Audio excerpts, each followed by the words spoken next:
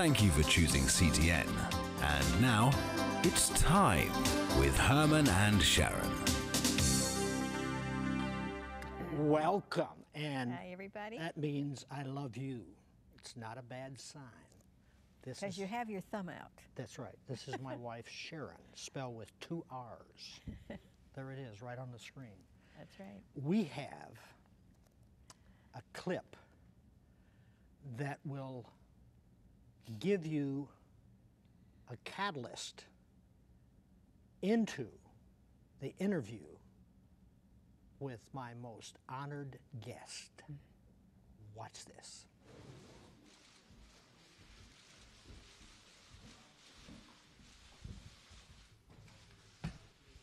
Thank you very much.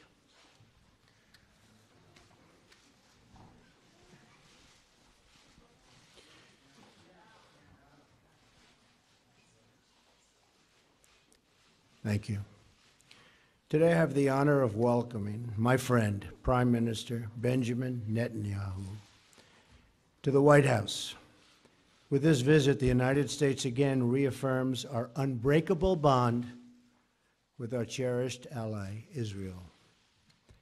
The partnership between our two countries, built on our shared values, has advanced the cause of human freedom, dignity, and peace. These are the building blocks of democracy.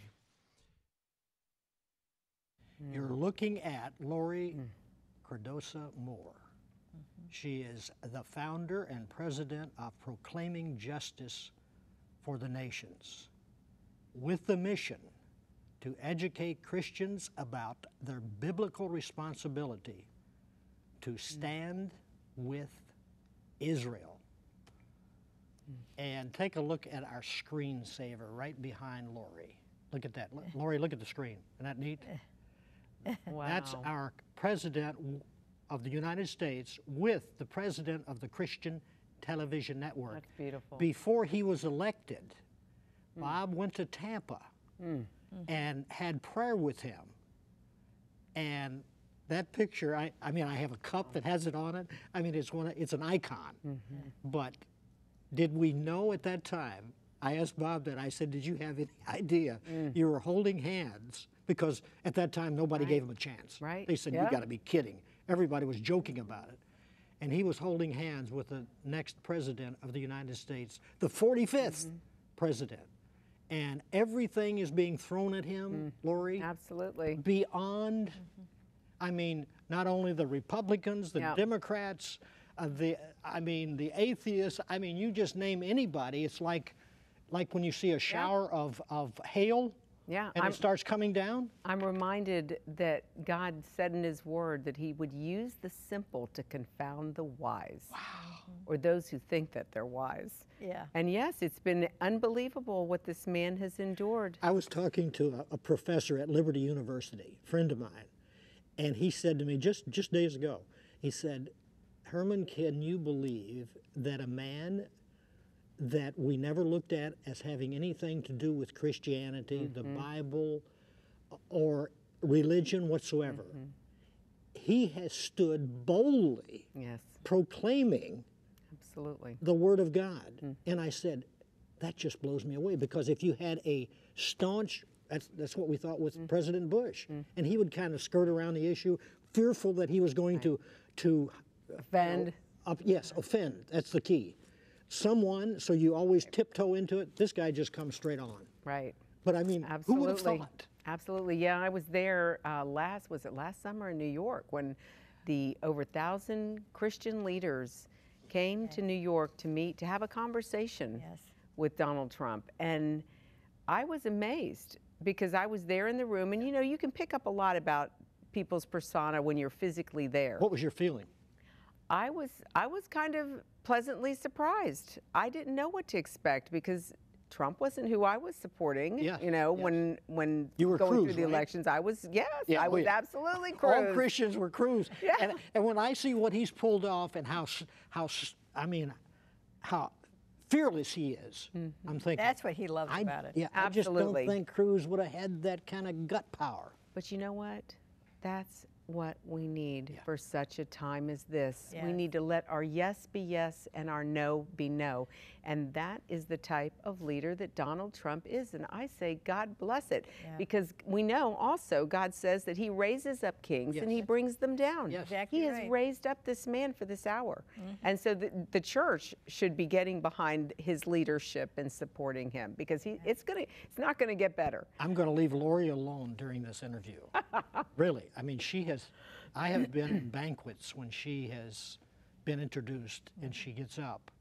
And I just admire anybody that can pull that off. Because I'm an introvert, and ask me to speak someplace, you'll have to go to the bathroom and try to find me. 'Cause, no, he's not here. I thought he was here. But she stands up with such Dignity. And dignity. grace. Yes, that's good. Thank you, honey, for helping me. You're welcome. In 2016, she was named one of the top 100 people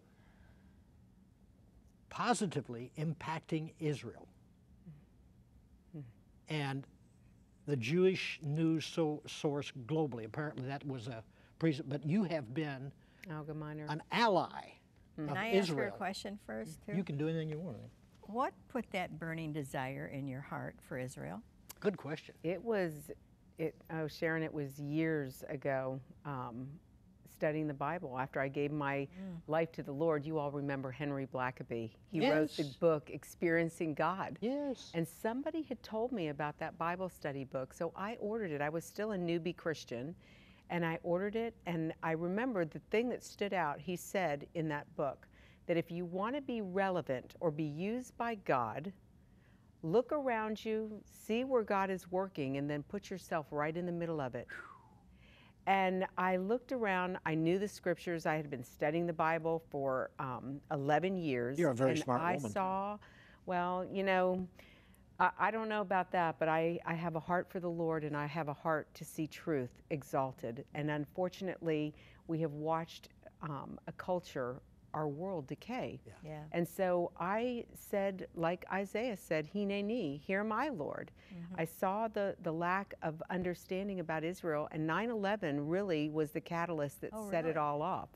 So it was years of educating myself, studying the Bible, opening myself up and being willing to be a servant of the Lord. And when I saw the scriptures and 9/11 happened, I knew when the second plane flew into the towers that Amalek had just come to our shores. And we remember Amalek. God said, he told Israel that he would wage war against Amalek from generation to generation. And he told the Israelites, you are never to forget what Amalek did to you while you were wandering through the desert on the way to the promised land.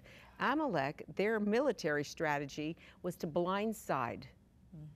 And they hit Israel from the rear, where all the children, the women, the elderly were. And because of that, God said he would never forget what they did, and he personally would wage war against them from generation to generation. So when the first plane flew in, we were all kind of, was this an accident? Right. But when the second plane flew into the second tower, we all knew in our spirit, we're under attack. And I saw that attack as Amalek. And I said to my children at that time, Amalek has just come to our shores, the U.S., and I didn't understand it at the time, because why is Amalek attacking the United States? Isn't he supposed to be attacking Israel? But because we're Christians, we are grafted into the Commonwealth of Israel. We're part of Israel as well. So of course they're going to attack the United States. But I said to my children, the youngest of which was 2, as we're watching together in the classroom, because I was homeschooling at the time, and I said to my children, I said that the life that you know as children will not be the life you know as adults. Wow.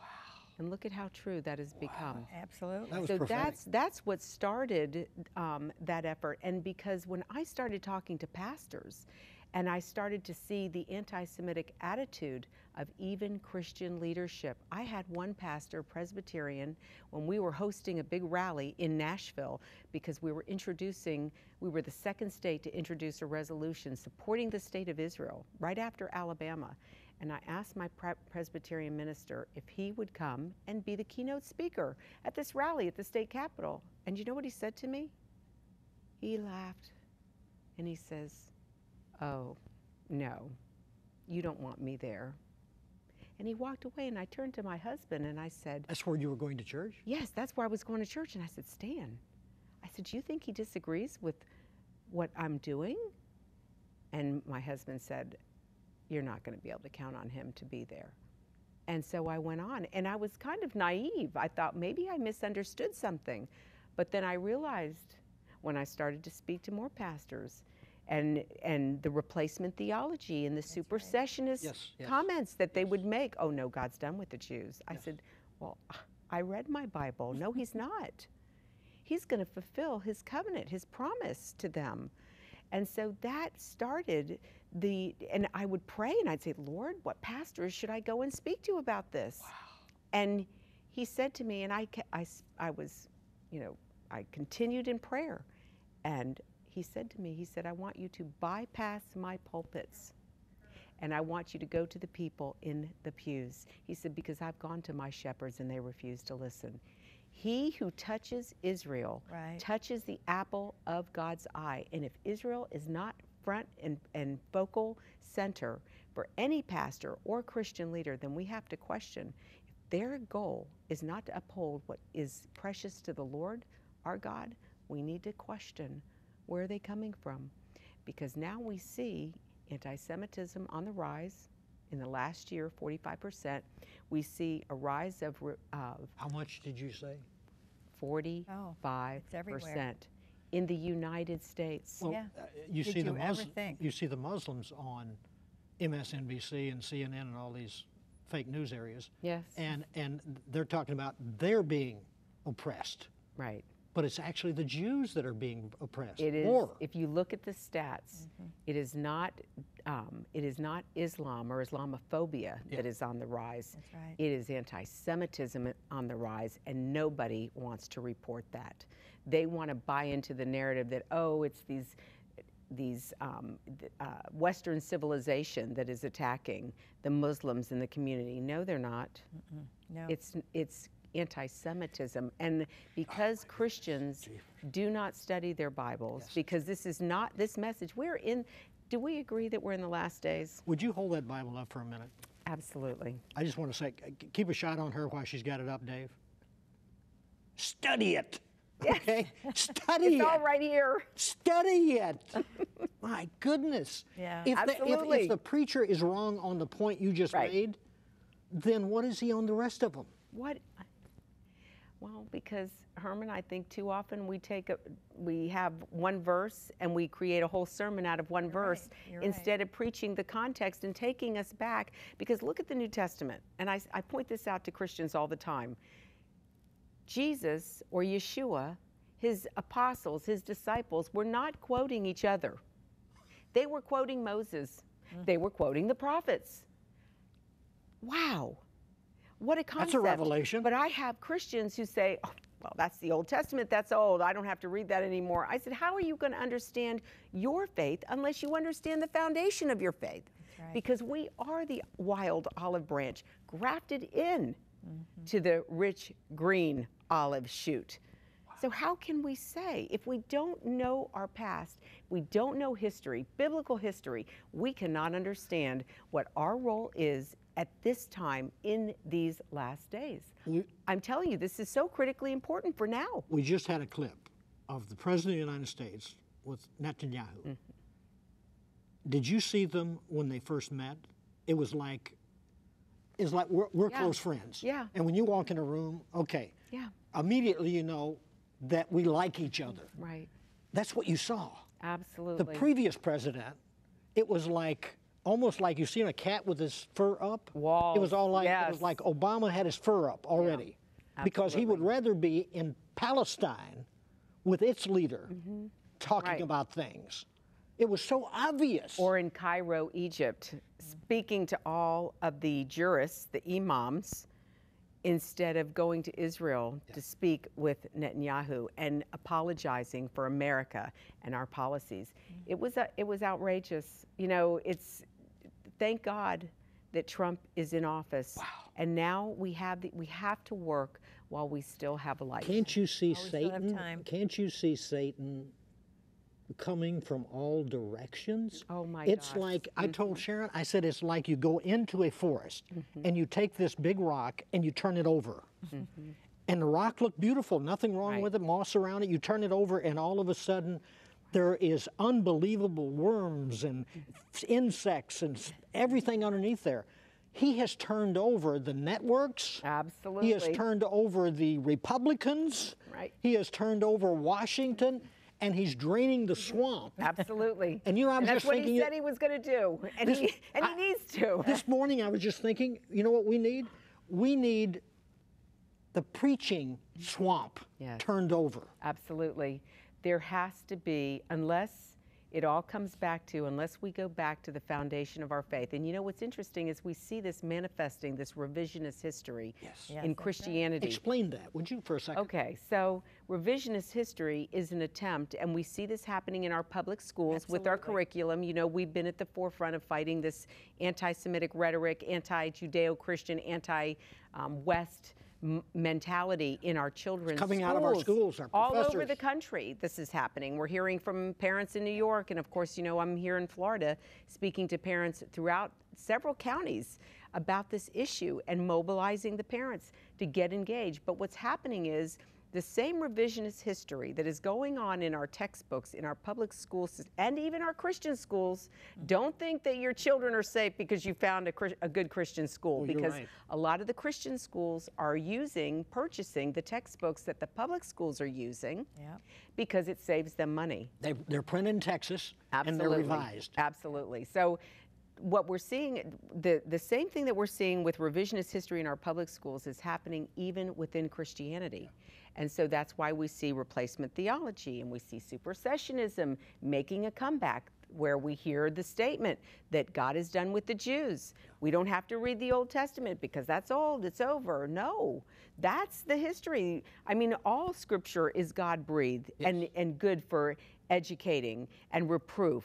We should be studying all of it, because that's what helps to build our faith, to see what God did before and what he promised he would do for the future. And that is what's happening within Christianity. And I think that we see, just like we see in Europe, Christians have left the church. They're not in the institutional churches anymore. Now where are they meeting? They're meeting in home groups.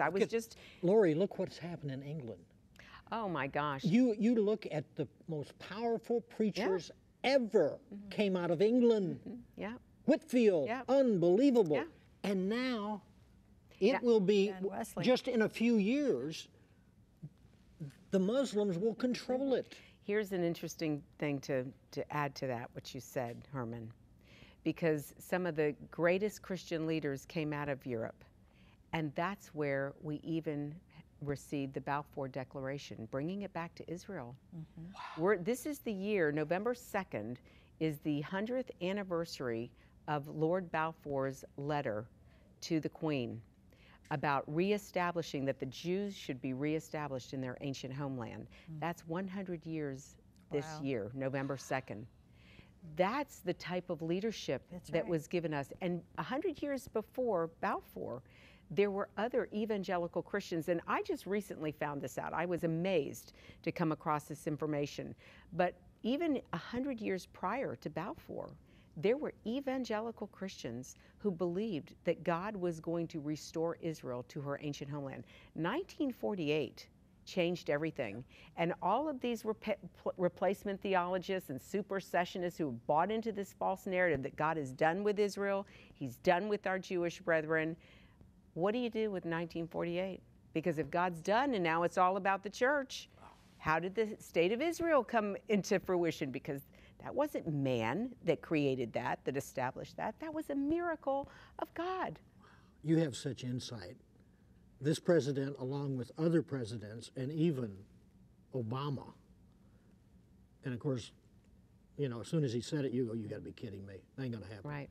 But President Trump said that he wanted the embassy in Jerusalem. Correct. Yeah. That's Can huge. you imagine what he's going through right now? Right. With a few of these, you know, that he forgot to close the door when he went in the bathroom, and therefore that's unpresidential. I just made that up, but I mean, that's how stupid some of the stuff is. Well, Do you think it'll happen? Yes, I do believe it will happen. And Herman, you know I serve as a special envoy at the United Nations for the World Council of Independent Christian Churches. And we have contacted Ambassador Haley to ask for her assistance on a couple of issues that we're going to be working on. She's doing great. She is. I'm telling you, when he named her to be the U.S. ambassador, it was like the dark cloud that resides over that building and that whole area in New York City was lifted. Oh, and I could feel it. It was like there was hope. And I met with her senior staff. Initially, I think it was maybe 2-3 months after she had been appointed Boy, you to the hobnobbed position. with the elite. I went and met with their team, and I said to them, I said, I've been doing this since 2011. And I'm telling you, it has been like a dark cloud, repressive. The spiritual demonic warfare in that building, in the meetings that I attend, on anti-Semitism, on human rights abuses. Nobody wants to bring up the anti-Semitism. We want to talk about the Christians and the Yazidis, and as well we should, because they're being persecuted, but to leave out the rise of anti-Semitism. We want to talk about Islamophobe. Oh, yeah, of course. That's the politically correct. Well, that's because the Organization of Islamic countries is controlling what happens in the Can you UN. imagine Hollywood is for all of this? And if they took over America, they would clean up Hollywood. Yeah. You wouldn't see one beautiful person, handsome guy, movie. It would be done. Yeah. But There would not be any of they're that. so dumb. Right. I know. Ignorance, I don't know. Some people say it's bliss. I don't know about that. I think it's repressive. The ignorance is going to oppress them and suppress them. What is this all about? Boycott this. This is our most recent documentary, Herman, where we expose the anti-Semitic BDS, or Boycott, Divestment, and Sanctions movement. This film is so critically important for our day because just like when Hitler came to power, one of the first things he did was he boycotted Jewish businesses. We remember the images of the yellow Magen David being painted on the storefronts of Jewish businesses. And Hitler told the Germans, do not buy from a Jew. Now, with the rebirth of the modern state of Israel, Israel has become the Jew among the nations. And so now the whole world is telling the rest of the world, don't buy from the Jews. Don't buy from Israel. Boycott them. Boycott their academics. Boycott their technology. Boycott their advancements in medicine. Boycott their humanitarian aid. That's absolutely crazy. They have a Silicon Valley like we have here in America in Israel. Since 1948, 70 years, and for them to be able to accomplish what they've accomplished in almost 70 years is Would that unbelievable. be a God thing? Oh, has to be. You know, if you look at the history of even Tel Aviv, and I don't know if you've been to the museum there, Independence Hall in Tel Aviv, which is where Ben-Gurion made that famous speech when Israel was established as a nation, when the UN voted. And when you walk in there and you see the films and the history of what Tel Aviv was, it was sand dunes. You know, originally, even before 1948. In the early 1900s, there were sand dunes. There was nothing. And now when you fly into to Ben-Gurion Airport and you look out the window from the airplane and you see this massive number of buildings, high-rises, businesses. And this is all in less than 70 years that they've been able to do this. It has to be a miracle from God. You cannot ignore, and the leaders cannot ignore that this is a miracle. God's hand is all over this. He is going to return, and he is coming back to Jerusalem, his holy city. We looked at what UNESCO just did. Amen. We looked at what UNESCO has just done with Hebron, with the Cave of the Patriarchs, trying to rephrase or rename that area Palestine, and that is a Muslim cultural historic center. Wow. It's unbelievable. They just did it earlier, back in December with the Temple Mount, trying to say that, you know, there's no Jewish history here. Well, we know that even our Messiah, Yeshua, Jesus, walked in the temple courts. Yes. Where the Dome of the Rock is sitting. Laurie, what did you think when the president walked over to the wall? Oh my gosh. And stood there and prayed. And you could see his hand. Yes. You knew he was praying. Yes. Mm-hmm. That was powerful. It was powerful. Yeah. We're so, you know, we are so blessed. That's a reason to hate him, actually. Oh, yes. You know? Yes. If you hate Israel, you hate the Jews, you hate Trump. Yeah. Yeah. But it is a miracle that we had a president who went to the Western Wall, Yes. who the closest place, the retaining wall that used to retain the temples, first and second temples, and he went there to pray to Almighty God. Wow. That is huge. And the fact that, yes, he didn't move the embassy yet, but he is going to... You know, wouldn't that have been the perfect time, though? Oh, that was the 50th year. I know. It would have been absolutely It would have been perfect. like, it's like I heard one guy, I think it was Huckabee. He said he hit a 3 bases when he did that on the wall. Yes. But he said if he would have brought the embassy to Jerusalem, it would have been a home run. I believe it's important for us as Christians to contact our congressmen, our senators, go to the White House website and urge President Trump. He's going to have another opportunity this coming December 1st, November 30th, to move that embassy again. Yeah.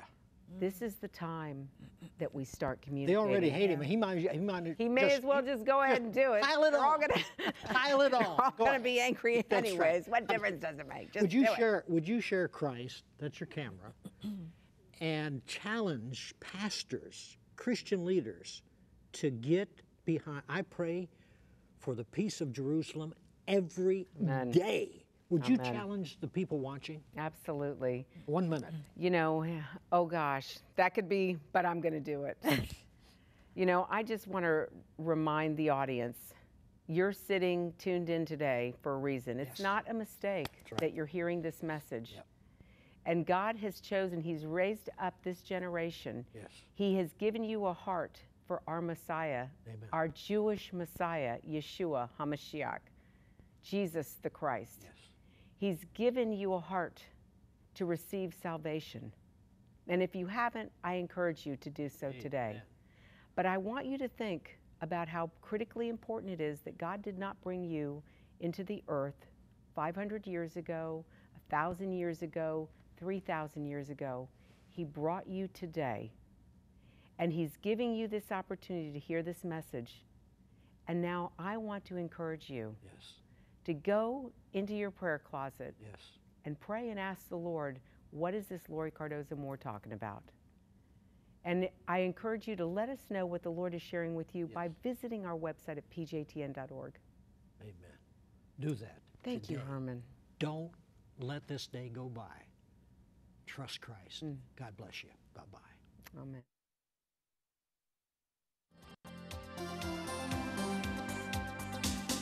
Thank you for watching It's Time.